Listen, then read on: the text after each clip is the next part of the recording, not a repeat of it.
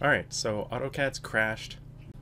We've all been in this place. AutoCAD crashes often and consistently sometimes, and you never really know what to do first and kind of the step-to-step process to get our drawings back. In today's video, we're going to be walking through my kind of go-to initial steps whenever I lose or crash an AutoCAD drawing, or even if I can't find one that I know should be somewhere. These are all steps to help recover, restore, and kind of get back to where you were before you ran into that crash. So let's jump into today's video.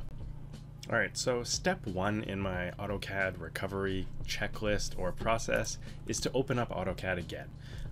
Typically you're going to have a recovered drawing or recovery option provided to you.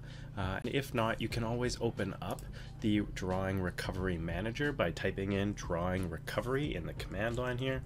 Drawing Recovery is that command, and you can see I've already got mine open here. By default, this is probably going to be open when you open up AutoCAD for the first time after a crash or failure.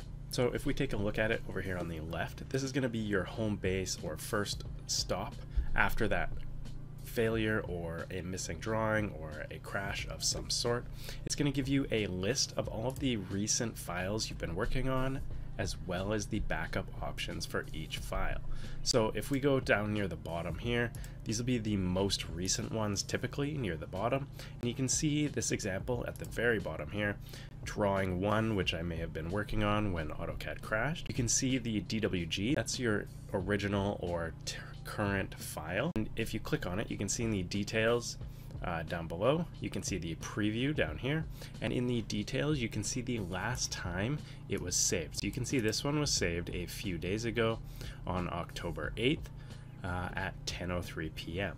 Now what you'll also want to check is what other options are available here. Sometimes there will be a recover file, and that's if AutoCAD was able to create that before it crashed, or you'll have the auto save file, which is the .sv $.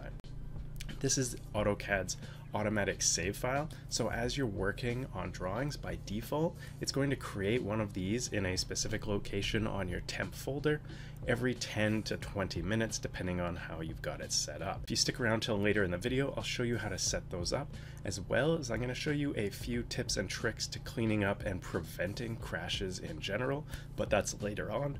For now, we're looking at how to recover our drawings.